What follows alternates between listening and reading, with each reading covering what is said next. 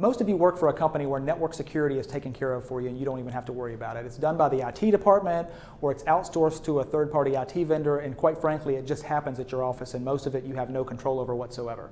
But we get a lot of questions from people about, what about my home network? Should I have network security at home? Do I need to be worried about network security at home? And if so, what does that look like?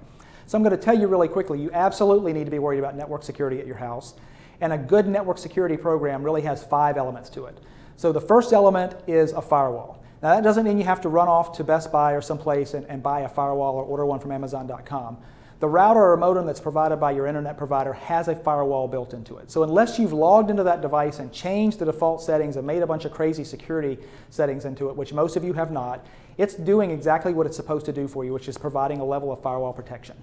The second thing that you need on your network is you need a good antivirus software on every computer on your network. That includes Apple computers, that includes Windows computers. And the free software, quite frankly, is worth what you pay for it. So make sure you have a paid version of an antivirus software that updates itself every day. The third piece of network security that you need is what we call spam filtering. And again, this is not something you need to go out and buy separately. It's going to be included with your Gmail, your Yahoo, your AOL, your Comcast, whatever your local provider is that provides your home email for you is going to include that spam filtering.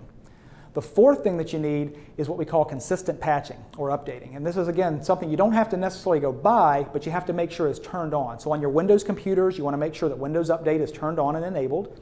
On your Apple computers, the same way. Go ahead and turn on those automatic updates and just let the devices update when those patches become available. And don't forget your mobile devices.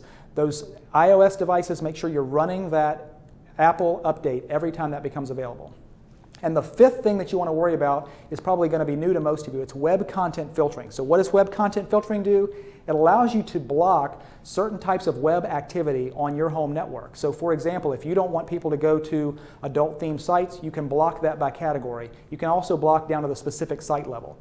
OpenDNS by Cisco is a fantastic free service for this for your home. You can just go to opendns.com, sign up for a free account, and it's very intuitive on how to set that up on your home network.